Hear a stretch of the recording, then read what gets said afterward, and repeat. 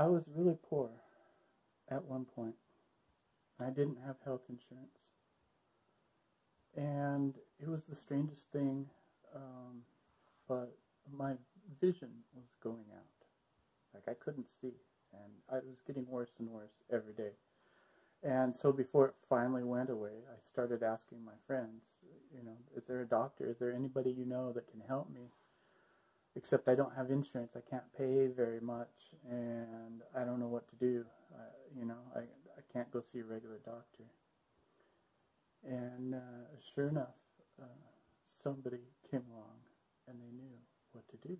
And I was happy. Like they sounded like they had heard of this before. And it was a great idea. It was a great plan. Anyway, it turned out to be one of those really herbal remedy things. But I was down to try it and see if it worked. And the deal for me sounded really great. They said they would fix, they would do the treatments, and then whatever happened. If it worked, then I would pay them. And they were fine with me paying as much as I could until it was paid off. And if it didn't work, which I don't know, I didn't know, but it sounded great. If it didn't work, I wouldn't have to pay anything. So I tried it. I went for it. And so they set up the appointment, and they came over and looked at my eyes and took my history a little more deeper than we did over the phone. And soon enough, they said, "Yeah, I think this is exactly what I thought it was over the phone." So I've brought a salve, and basically I'm going to put it over your eyes, and then put a bandage, and then you wear it for a week. And in a week, I'll come back, and we'll change it. So I thought, all right, well, I can't see that well anyway. And I said, well, okay, let me set this up. And so I did. I set it up. I got some help. I told, people I wasn't going to be able to see for a few weeks. It took 3, 4, 5, who knows, how many tries. And so I did it. I tried it. And that first week I came, she came in and she put the salve on my eyes and put the cotton on top of that, and then wrapped my head, and I couldn't see. I couldn't see a thing. And I started moving around, and I tried certain, I tried the basics. I made sure I could get to the bathroom, and I could feel things, and I could find my phone and play around with that, and yeah, it was working out okay. And so the next week she came back, and she unwrapped everything, and whatever was going on with my eyes had gotten worse. And so she said, "Can you see?" And I opened my eyes and tried to blink and rubbed them a little bit, and nothing. It was worse. It was dark as ever. And I said, "No, I can't see anything." And so she said, "All right, well, this will take a couple more weeks at least, a few maybe." And so there I was, blind again for another week. And yeah, it took a little bit.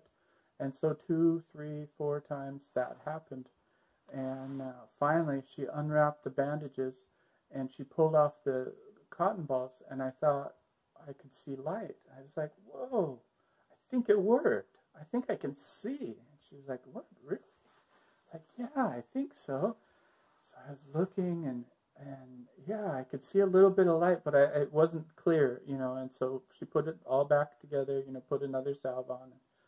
One more week, yay, I think I might be healing, it might be working.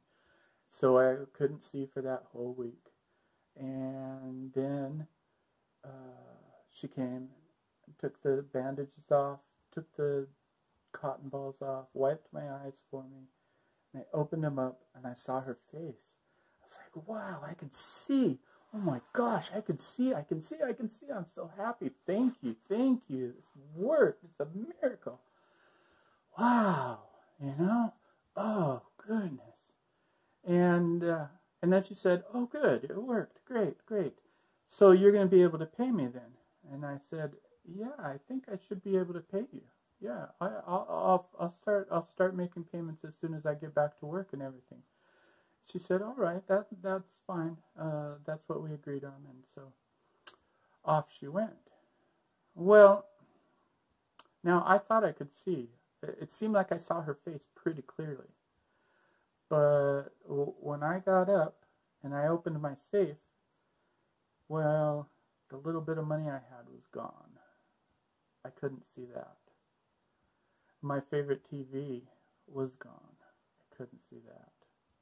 The old-fashioned clock that I had inherited from my parents, I couldn't see that anywhere. I looked and I looked and I thought, wow. So she came, a few days later, looking for her first payment, and she said, "What are you doing? Why haven't you sent me a payment?" And I said, "Well, the thing is, I can't see." And she said, "What are you talking about?" "Well, these things that were in my house before I got sick, before I couldn't see, I can't see them now. I can't see my stereo. I can't see my TV. I can't see that grandfather clock. I can't see the money, the change that was in my safe. I can't see my whole safe sometimes." And she said, "Oh, but you can see me now." I was like, "Yeah, well then you're cured. When you get a job, you can pay me." I said, "Oh, I don't know. It doesn't count, does it? Does it?" Anyway, I did get a job, and I got a few dollars. And I went over to her office, kind of unannounced, and I was going to surprise her. And I kept the money that day because I found out the reason I couldn't see those things is she had them all. Somehow, sometime when I was blind, she had been taking each one of them every time she came to change my wrappings. So we took it to court, and I stuck with the same thing. I said, "I can't see these things, so I don't have to pay, right?" Because she didn't cure me. She said as soon as I could see. And the judge took my side and said, "Yeah, you don't have to